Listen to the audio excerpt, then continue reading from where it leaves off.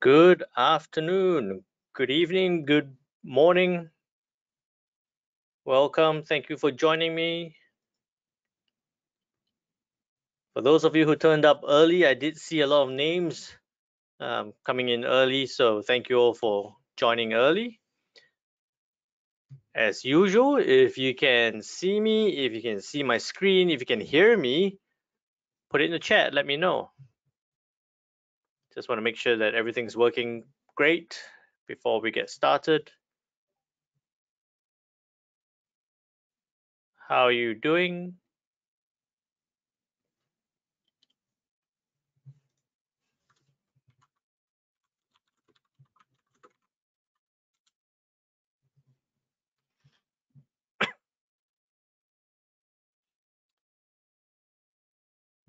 Hello, hello.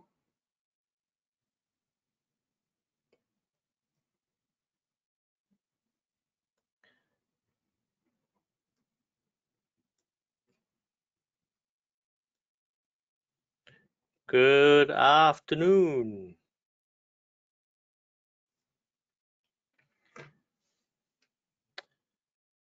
Hey, how's everyone? Got a lot of people here now, and I'll wait a minute or two before we get started. Put it into the chat if you can hear me. Just help me out. Let me know.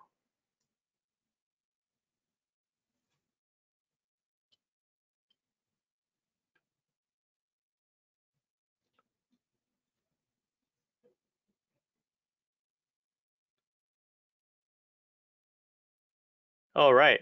Should we get started? I just want to make sure that you guys can hear me because no one's responding yet.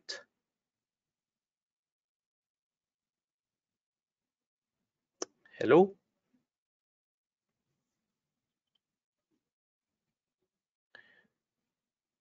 Okay, if you're here and we're ready to go, let me know. Put it into the chat. Just want to make sure that you guys can hear me. It shows that it should be fine, but I just want to double check.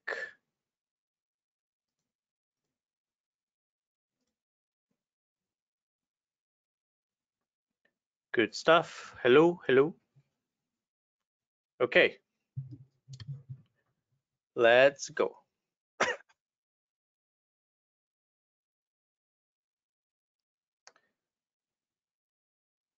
Questions. Let me just see that. Hey, Vincent. How are you doing? Okay, you guys got it in the questions. I was looking at the chat, in the chat box. So I am now I now see your replies. All right, sorry about that. My mistake, looked at the wrong window there. Okay, so let's go. Today we are doing the IC Markets webinar, everything about margin, leverage, and swaps, right? So as usual, if you have any questions, please put it into the questions or into the chat box. I will be looking forward to your questions, and I will be answering your questions. Ask it anytime you get a question. I'll be happy to answer your questions as we go along. All right.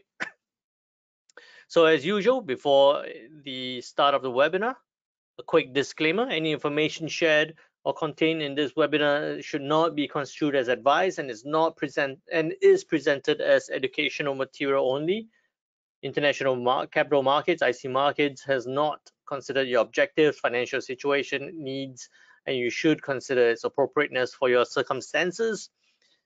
Today we are talking about the swaps, leverage, and margin. So I probably wouldn't be looking at the markets too much, but if I come across and I share my views and opinions about some trade ideas or some trade processes, please make sure you do your own due diligence before you enter into any trades. All right, so a few things to cover today. All right, a few things to cover, which could be quite quick, so I'm still looking for your questions, and if you have any feedback or anything that you'd like me to go through. All right, so thank you all. I see your messages now. Fantastic. All right, so what is leverage? What things we're going to get through today? What is leverage? What is margin? Is there an ideal leverage to trade with, and how does swap work? Hey Kelvin, how are you doing? All right. What I would also check, right? We have big handful of you guys here.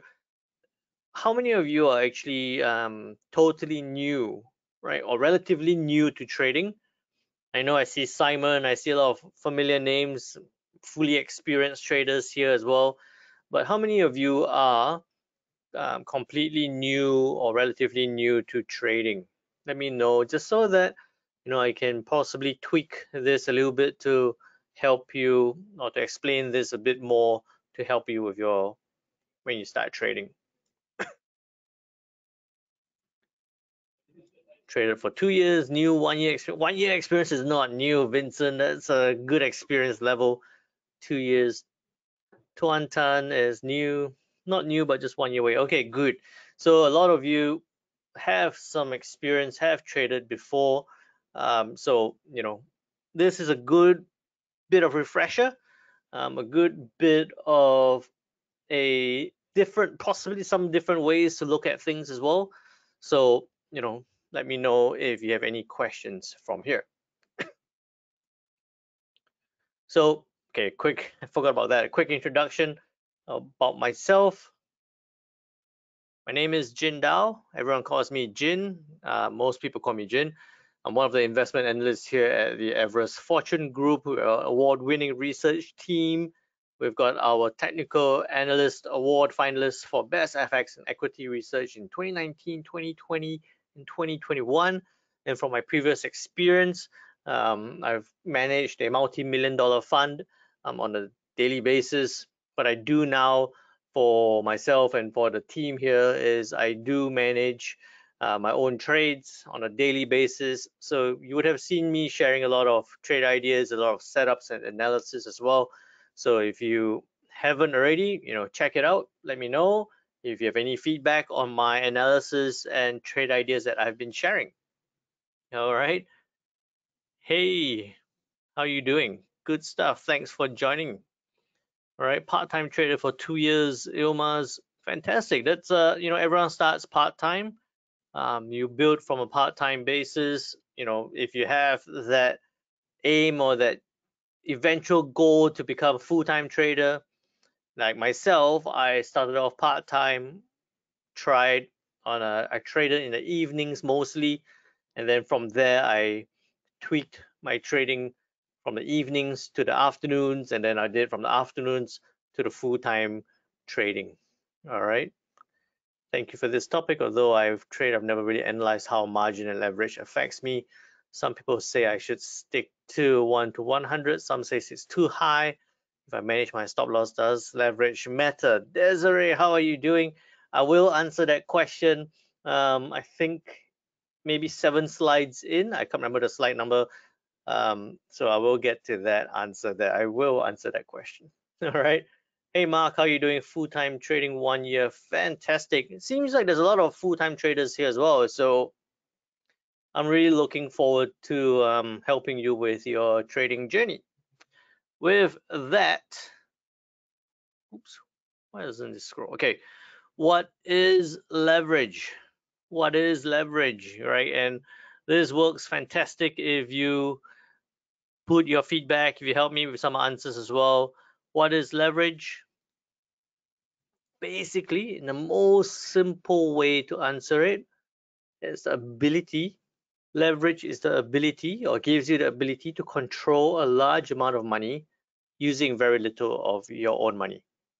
Okay, so we all know when you start your trading account, most of you would have put in at a starting point maybe $1,000, and with leverage on $1,000 you get, if it's 1 to 100, you get $10,000, or you get $100,000 as a position size, right? A maximum position size there. So putting in a small amount to control a large amount of money or large position size. If we didn't have leverage, right? If we didn't have leverage, you'd be trading possibly directly to the banks, right? So if you trade directly to the banks, you'd be a one-to-one leverage, which means that if you wanted to enter a one standard lot trade, you would have to put in $100,000 to enter the trade. Compared to with now retail brokers providing the leverage, you'd have to put in $1,000 or slightly more than $1,000 or a reasonable amount to get the 1 to 100 leverage so that you can control a $100,000 position. Okay, so it lets you put in a little bit of your money to control a larger position. This is a question there. Anyone trades through the banks on a one-to-one leverage? I've done it before. I've done it for a short time. Anyone trades on a one-to-one leverage through the banks? It's an interesting way to do it. Needs a big capital amount, but use the leverage. Use the leverage. It helps having a bit of leverage to leverage your account, right?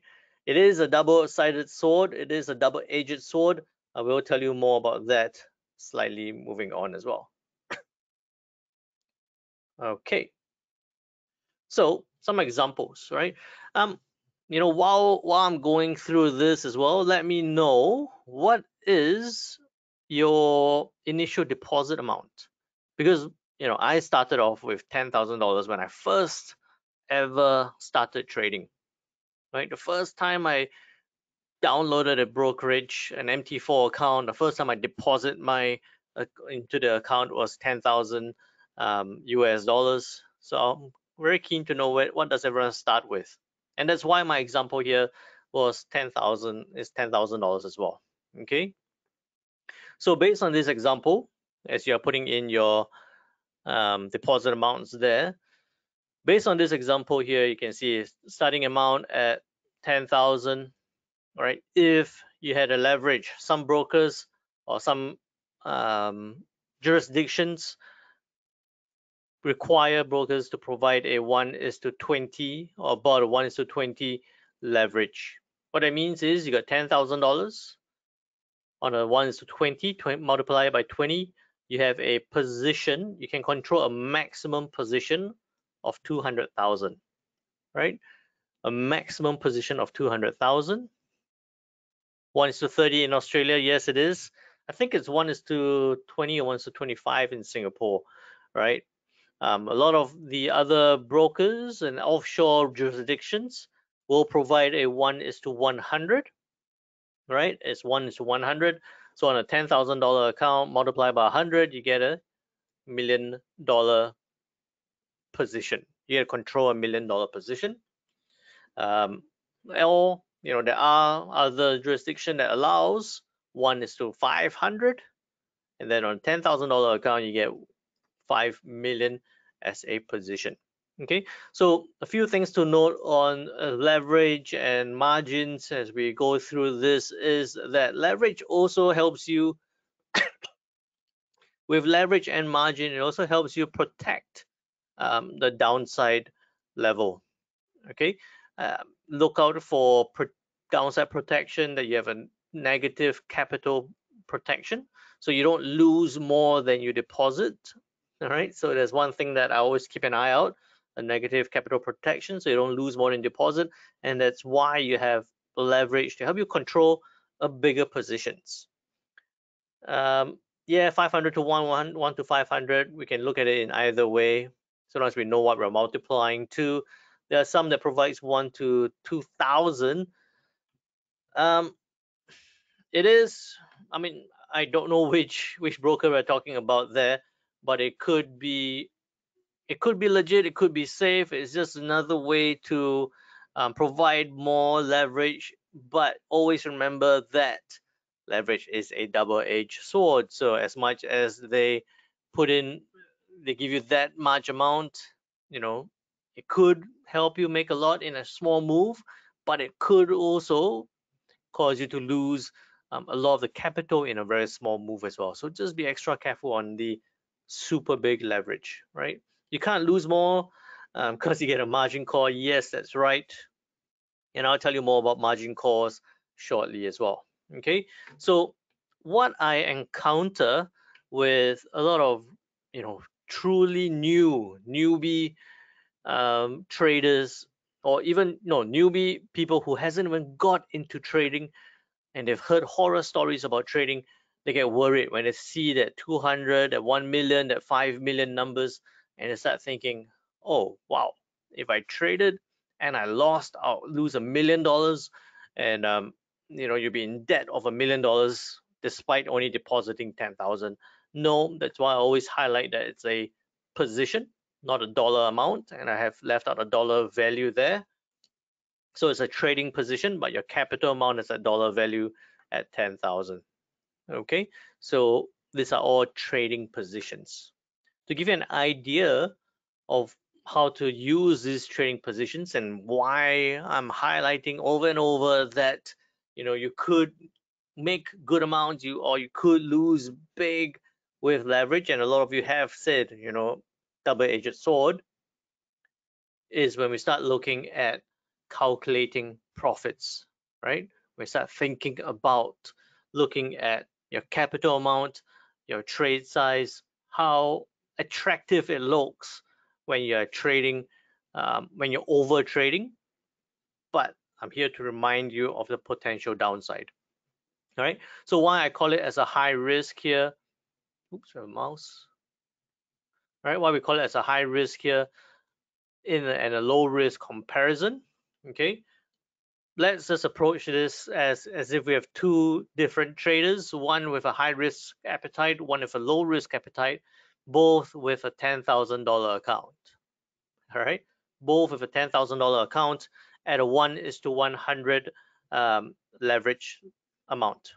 Okay, so on $10,000, the high risk trader would look at a trade and say, hey, for example, pound dollar has been dropping over the past couple of days. They're saying, okay, I think that pound dollar is going to drop further. They enter 5 lots, right? Enter 5 lots, and as I scroll back, you can see that on 10,000 at a 1:100, they've got $1 million or $1 million trading position. They've entered 5 lots. They've actually used a total value of transaction at 500,000. So they've used half of their maximum trading position to enter the trade. If the trade drops because they sold the pound dollar down, right? So let's just say we're selling the GBP USD, right? And it does drop at 100 pips. What will happen? Because 1 pip is $10, approximately $10 at 5 lots, so 1 pip is $50. 100 pips is $5,000. Right? So this is one reason, and then you see that you'd have 5,000 of your $10,000 capital. You would have made 50% of your trading capital. This is the one reason why a lot of new traders who don't understand the idea of try to ignore the idea of risk management tends to over trade, right? Tends to over trade, over leverage, because the upside looks very attractive. The upside, where one trade making 100 pips will give you a 50% increase in your trading capital, looks very attractive. I'll show you the flip side to this on the next slide. But when we consider the low risk trader, right, at a $10,000 account, maximum trading position they can control is $1 million. What they've done, they would enter 1 standard lot because they're low risk. Total transaction value 10,000 at 100 pip profit. Now that should have been $1,000, right? That should be $1,000. They have made 1% of their trading capital, right? 1%, now 10% of their trading capital. Okay, so what this means is when you're going lower risk, hey, you might not make as much as over trading would, but you're taking on a lot less risk. You're taking on a lot less risk. On the flip side, right? Kevin has been saying that, a few of you have been saying that, Ilmaz has been saying that as well. It's a double-edged sword. It's double-edged sword. Why so? It's because, okay, these numbers here are a bit off. This should be 1,000. This should be minus 10%. Okay, so you wouldn't even do that kind of numbers. But looking at the high risk side here, if you had $10,000 capital, you entered 5 lots. It's way over leveraged. Total value of transaction at 500,000. 100 pip loss would make you lose $5,000. Total loss of trading capital will be 50%. Right? So in one quick move, so it's 10% of capital. So one quick move, you would have lost 50% of your capital if you did the high over leveraging method, if you over leveraged on your trades. Okay, and bear in mind that first trade, or that one trade that loses 50%, the subsequent trades you can't trade as big. It's going to take so many more trades to actually recover back to that $10,000 level. Okay, it's going to take more than 100 pips to recover. I think the number was about 250, because you have to trade a smaller size. You've only got a $5,000 account there. Just to clarify, if you didn't increase his lot size, you use one lot, then his loss will be the same as the low risk person. Yes, that's right.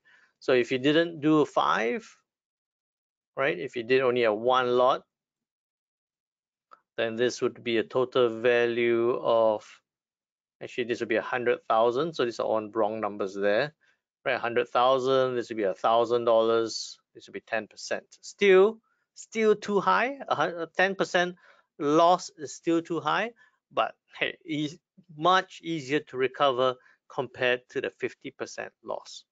All right. Now, as we go through this, quick question to everyone is, what should a maximum risk on your trade be? How many percent? How many percent should you take as a maximum risk on your trade? Fantastic. Textbook answers, good stuff.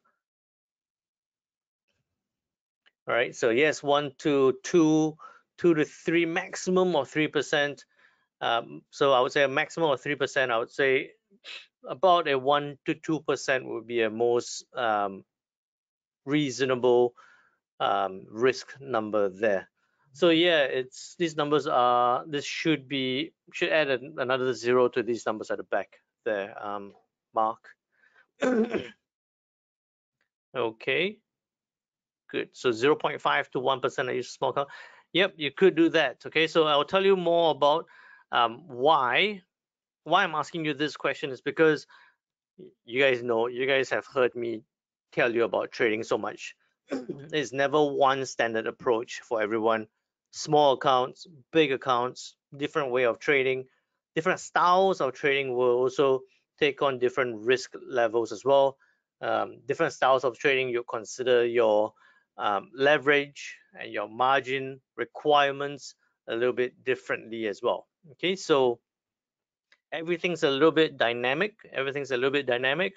So tweak it, but it should never be more than a 3% per trade. All right. So what is margin? All right, margin is really the amount of money that the broker sets aside to protect the trade. Right, whenever you enter a trade, the broker sets aside an amount. If you have a 1:100, it set aside about 1%. If you have a 1:400, set aside at 0.25%. So it's a margin required of the total transaction value set aside to protect the trade, because they want to make sure that you're not going to lose more than you have put in, so you need to set aside in a worst case scenario, they can take from that margin amount. So margin amount is not just a fixed number, it also depends on the leverage number there, which will translate to the margin percentage that they take. Okay, so actually a little bit more interesting way to look at it. I started up a demo account. Don't worry, this is not real money because it is losing money right now. I started up a demo account just to show you what it all means. All right, so if, for example, you had a $5,000 deposit, all right, had a $5,000 deposit. In this case, I just randomly put in a buy on the pound dollar there. Straight away, your margin amount is the amount that the broker sets aside, right? The broker sets aside, held on the trades which are already opened. So that's fixed, 451.90. Okay, if you entered multiple trades, then the margin amount will keep growing, will keep increasing, because every trade that you enter, the margin amount increases. Make sense so far? Then the free margin, where is it? The free margin here, oops. The free margin here denotes that indicates the amount of funds available to open new trades. So now at 4,440 based on this screenshot, and that the margin requirement is about 450. Hey, you could go for another, in the roughest calculation, about another couple of trades to buy the pound dollar up to a $4,000, because you got a $4,000 free margin there. Okay, your margin level, right? Your margin level is a calculation of the total amount from your equity, your balance, profit loss levels, and then holding that to maintain that position there. All right, to maintain that position there. Right now, margin level is at 1,082. Okay, so what happens? I had a question there from Kelvin, is what happens in a margin call and how does it work? Right, these are the three main numbers that you want to pay attention to: your margin amount, your free margin, okay, and your margin level. Margin level is a percentage. It's a percentage of the margin and the free margin. All right, how is it calculated? It's a percentage of the margin and the free margin. So what happens, makes a bit more sense when you look into this, is what happens when you have a margin call. Right, what happens when you have a margin call? Because I have that demo account ready, what I'll do as well later is we're going to try and get that account to that margin call level or the stop out level, just to show you what happens. Okay, so a margin call, and we always want to avoid, this is one of the things that you want to avoid, is when equity, right, when equity here falls below 100% of the margin required, right, falls below the margin level. So equity goes below margin level to maintain your positions. Right now, hey, I got 4,800 in equity, the margin's at 450. I've got almost or more than 10 times the margin amount. It's still okay. In the event that this becomes 4,500 and this becomes 400, then you get that, or it comes to that even number, then you get that margin call that you don't want from the broker, because it will say, or it will be a message that says, please deposit more cash or please deposit more money to sustain your positions, or close out all the trades, close out your account altogether. That will be where they call you, like really physically call you and say, hey, you need to deposit more to keep that trade happening, right? I usually most traders won't get to that margin call level if you trade properly, if you trade 1 or 2 trades at a time. What happens, or what I've seen, is margin call happens when traders take on a I always forget that word, a martingale approach. What a martingale approach means is that as prices drop, they buy, right? Prices drop some more, they buy even more. So they might buy one. I'm not teaching you martingale now, but just giving you an example. They buy one, and then they buy 2 or 1.5, it drops some more. They buy 3, it drops some more, and then they buy 4. All right, so as an example, as price drops, they keep buying, they keep doubling the risk, they keep doubling or 1.5 times the risk, and if it keeps dropping, that's when the open positions become massive, right? The open positions become massive because you're losing money here, you're losing money here, you're losing money, you're losing money. The equity amount becomes larger than the margin amount, right? Account doesn't go bust yet. Account broker calls and say, hey, if you want to keep doing this kind of trading, you need to deposit more cash to keep your positions open. I have come across people who did deposit more, hoping that price would retrace towards the upside. But I can tell you that most of the time, what happens is that it doesn't, right? It doesn't. The only time that price bounces back up is when the account goes to 0. Okay, so I try not to, I will always advise not to do that. You're always betting on when price is going to turn. Trading is not about betting. It's about taking the analysis and applying the analysis. So that's margin call, when you get the call to top up on the deposit to increase your margin amount, right? To increase the available margin amount. On the flip side, on the worst case scenario, is when you get stop out. Which is when free margin here falls below 50% of the margin required. Right? When free margin falls below 50% of the margin required, positions get closed out automatically. Right? You don't even get a call, you don't get a request to deposit more money. MT4, the trading platform, will close out your positions automatically from the largest losing position to the smallest. All right. Imas, I will get to that. Which margin level to recommend? I would say that it depends on how you trade. So I'll tell you more about that shortly. What's the difference between martingale and dollar cost averaging?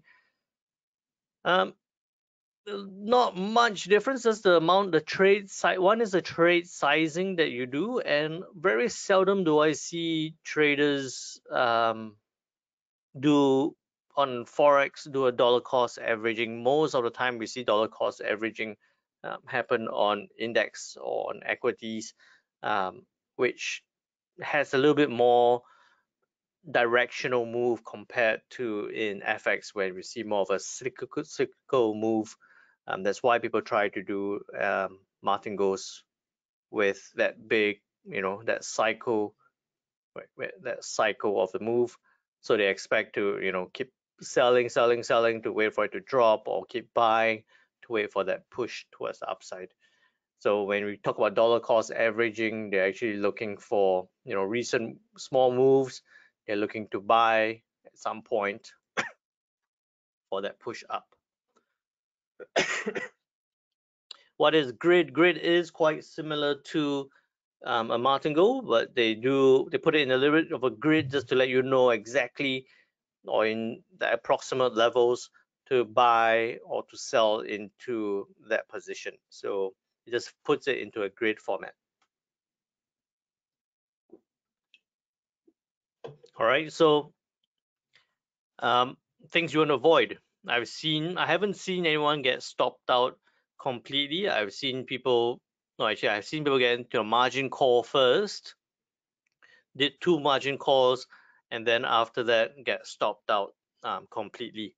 Very terrible approach, and I don't think that trader continued trading after that. So, and what I always remind everyone is that if you trade properly, um, with proper leverage, not over trading, it's actually quite hard to get into a margin call and to get fully stopped out, just based on trading, even if it's a average strategy. Right? I know most of you here don't have an average strategy. You all actually are quite good with your trades, but the main thing that kills trading accounts is over leveraging and over trading. Is it true that institutional traders hunt for stop loss? Um, I I get that question a lot. I don't actually think they hunt for stop loss on purpose. I think that it just happens to be a confluence of levels. So a lot of times where retail traders would have their stop loss levels or their take profit levels, it will always coincide with a demand level or supply level um, taken on from institutional traders as well. So just yeah, don't. It's a bit hard to trade if I keep thinking about someone else trying to stop you out or hunt for your stop loss. I rather think about it as finding a good and appropriate place to have my stop loss levels rather than think about someone hunting it. There's a method, it was computer generated program through a trader where all my trades all got stopped out when I wasn't monitoring their strategy. So I started learning it on my own with many thanks to your team. Fantastic. Simon, that does happen quite a lot. I have seen a lot of um, situations like that happen as well. So yeah, it is good. I'm glad that you have um, learned and built your own, and we're always here to help you with that as well. All right. So a lot of you have asked the question, what is the ideal leverage? What is the ideal margin? What I'll tell you is that, right, there is really no, unfortunately, and I guess you all know what I was going to say already, there's really no ideal leverage or no ideal margin. There's no one number that I tell you all should take. All right. Um, I would actually say that a 1:100 1:100 would be a good leverage amount, right?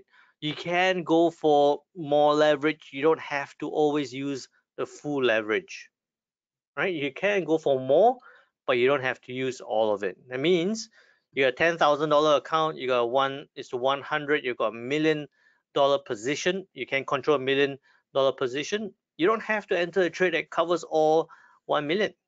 You could enter so let me just scribble that out there. You got 10K, right? You have $1 million on a 1:100. You could still enter a trade that keeps to that 1%, right? 10% would be 100,000, 1% would be 10,000. So you could be looking at your trade at a $10,000 size, which is a 1. In terms of a lot sizing, that would be a 1 mini. Oh, a 1 mini lot. Okay, so you could do, I would say that you go for the highest leverage, 1:100, but you don't have to use the full amount. Just because you have 100,000, you got 1 million position maximum, you don't have to go for 10% or the full 1 million, right? I would say 10,000, get a million, trade at a 1% at 10,000 per trade. That would be fantastic. Okay, so that's why I said per trade. So like Simon did ask, right? Is more leverage better for scalping? The style of trading does affect whether you look at a bigger leverage or smaller leverage. If you're a scalper, right? If you're a scalper, then you might be entering at a bigger size because you have what scalpers do, right? What do scalpers do? They have small trades, short-term trades. So they might be looking at a move towards a downside, look for a sell. Stop loss might be very tight, maybe 5 or 10 pips. I'm terrible at writing with the mouse. 5 to 10 pips, so a fixed and very small stop loss, right? Which gives you that opportunity to take on a bit more of a higher leverage, a bit more of a bigger trading size because you're looking for that move down to close out the trade quickly.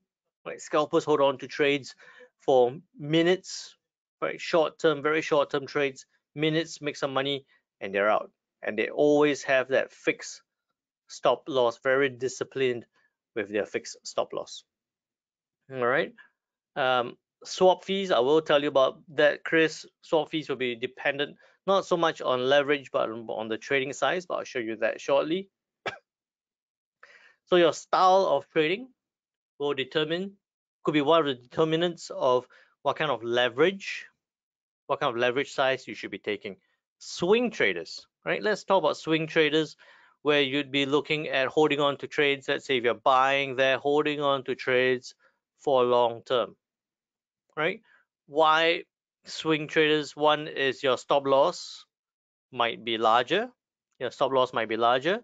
And two, because you're holding on to trades for a long term, that could affect the average or the other trades that you're going to get into, right? If you have a $10,000 account and you have one trade at 1%, if you have two trades, that'd be 2%. If you have three trades, that'd be 3%. That's our max risk that we're happy to take on board already.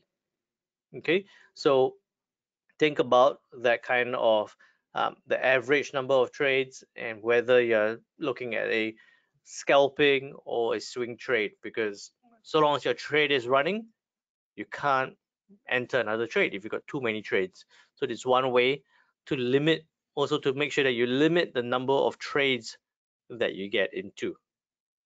All right, so a lot of times, you know, traders that I coach and people that I guided before, they look at their trade account and they go, okay, I'll just enter one mini.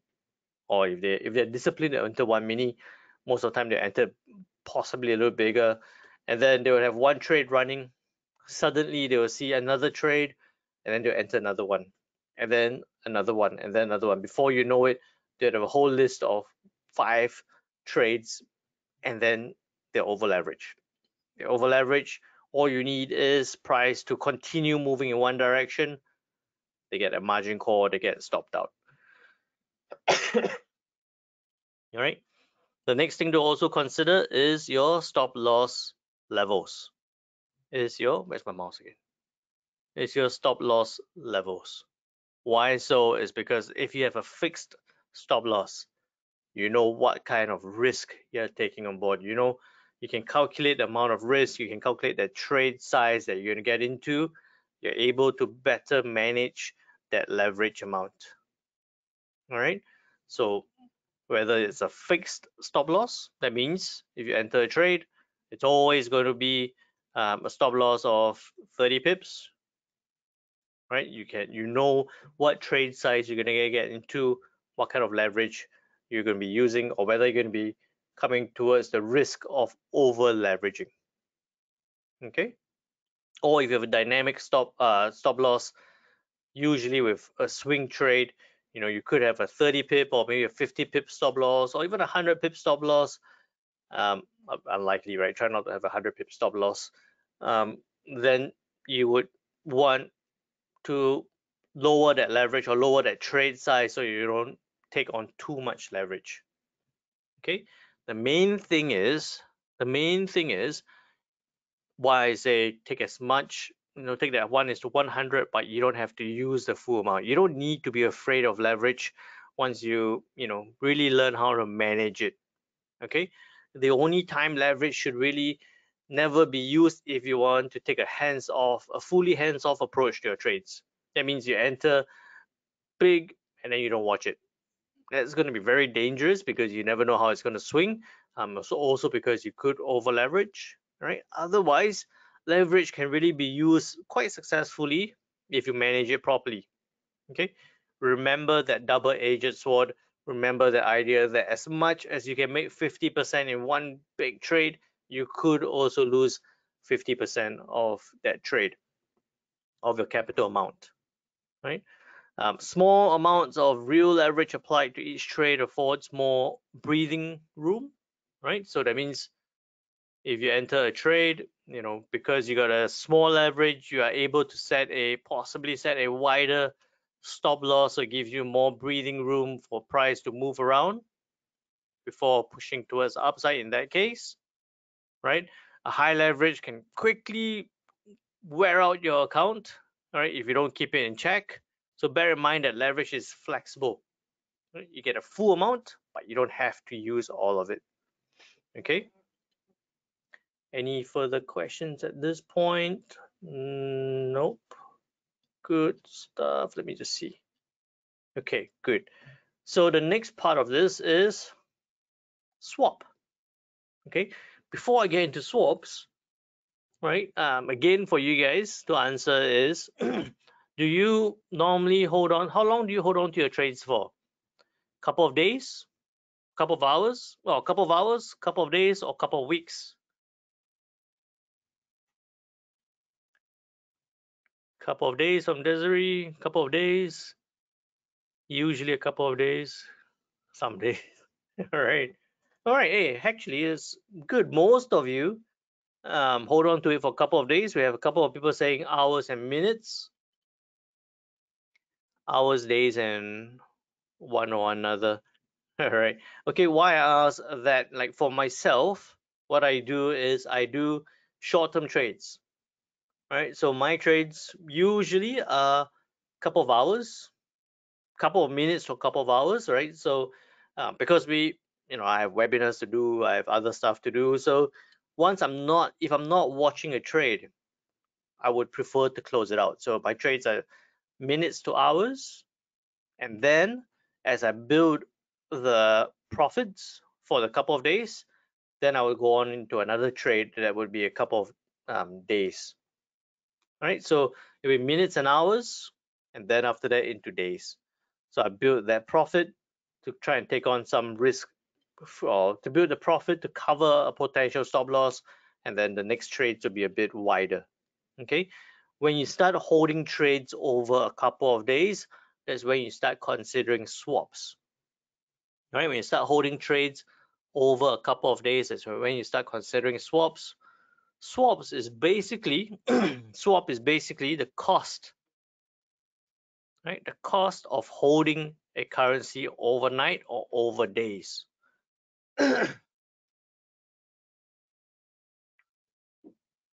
Right? Swap is the cost of holding a currency overnight or over days. And how do you calculate swap? What is swap exactly? It's really the difference of interest rates between the currencies, right? The difference of interest rates. What I would say is that, yes, swap is also referred as the interest, right? So it's a difference of interest. I wouldn't be too bogged down by actually calculating the swap number, all right, because it is the difference between the interest rates offered in Australia and the interest rates offered in the US calculated.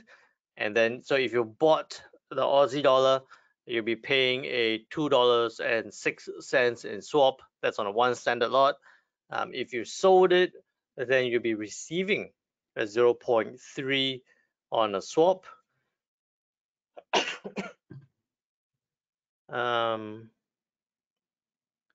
Okay, good. I will get to that question. I'll just check on that. I'm not sure whether there's swap on commodities, but that's a good question. Something I haven't thought about yet. I'll show you. Okay.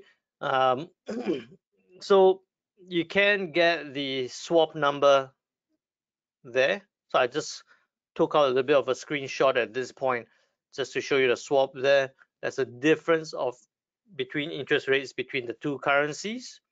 Another way to look at swap. Swap fees are normally positive for long and negative on short positions. Well, not really. So you can see that in this case here, long positions are all negative, short positions are positive. So previously it was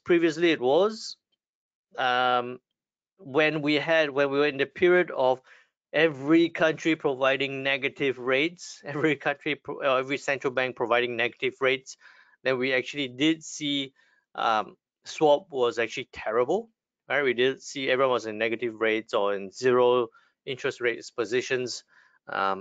We were paying swap on a lot of scenarios, but in this case, you see US CAD as an example. Whether you bought or whether you sold, you'll be paying rates. All right, so it's not always a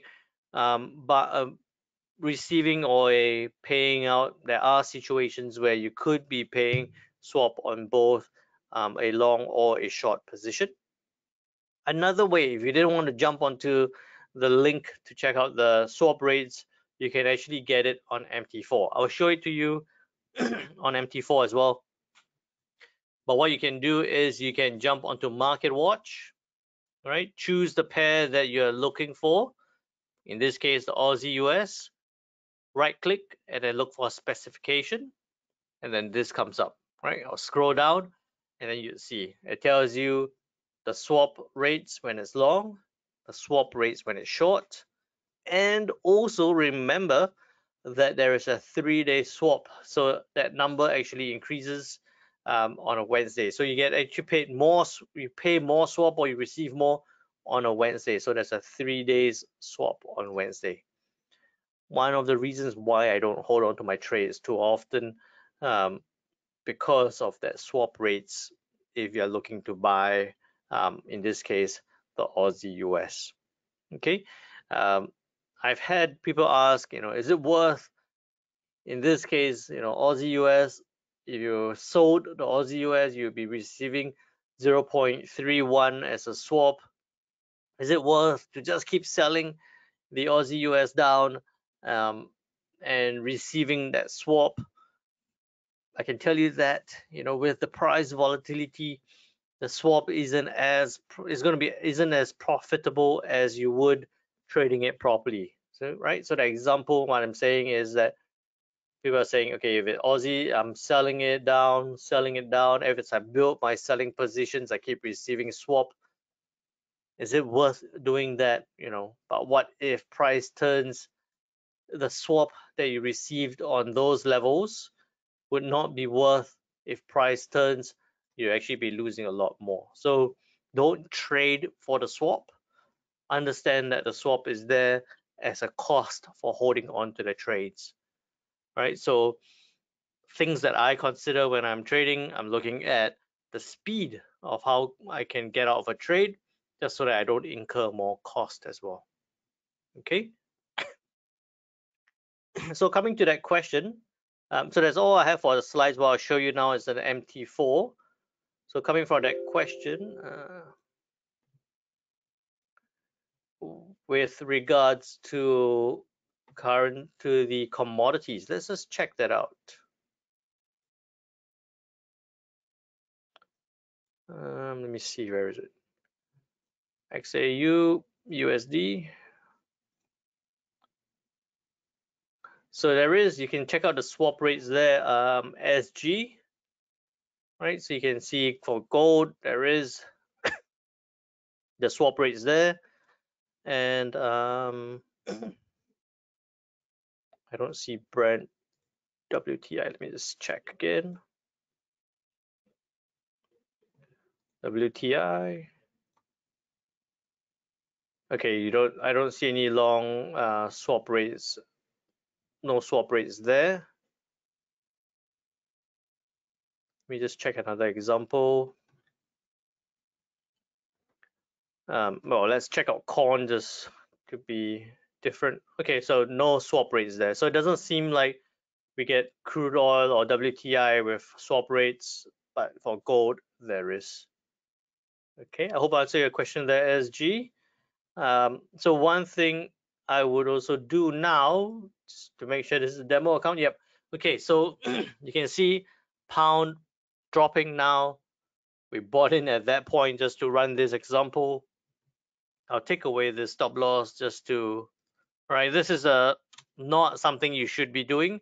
I'm just trying to show you how the numbers will change, right? So take note now, the margin level is 451.9, free margin is 412.4125.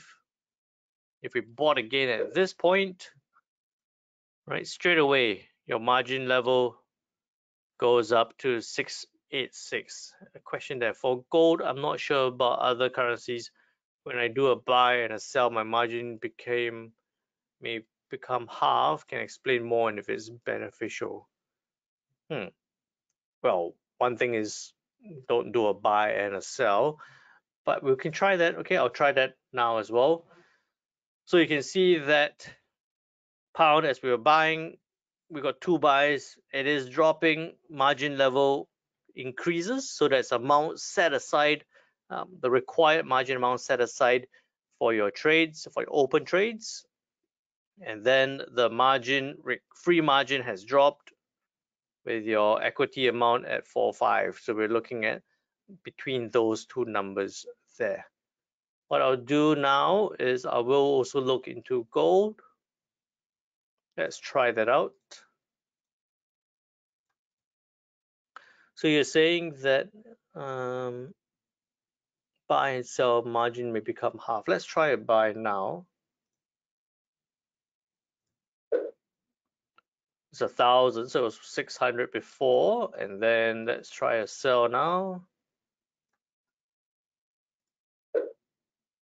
No, so it stays the same, right? It stays the same because you pretty much hedged that position, so your margin level hasn't changed because they know that for if a position loses, the next position is going to win, so it's hedged off that position. So it only changes when you have a so-called unhedged position. But not try, definitely don't hedge, don't buy and sell at the same point because it's a zero-sum game. You're going to win one, you're going to lose one. All right. Is swap the actually interest or just the difference between the interest rates of the two currencies? It's a calculation based on it's a calculation of the difference between the interest rates of the two currencies. So it's a cost, it's a revenue that you get, which we consider as interest, but it's calculated based on the interest rates policies from the two currencies. All right, so I hope I answered your question there, Zabar, and also Desiree, with regards to gold. All right, so look at it now. I'm going to try and burst this. I don't like doing this, but in this case, at 4,500, if you over traded, I'm not sure this would work. Oh, do 8 lots to buy, then you see your margin level start growing, and your free margin is, well, it's jumping a little bit up now because it's moving, but it starts dropping. Then we get to that point of a margin call, possible margin call there. Okay. One time, how to back test properly.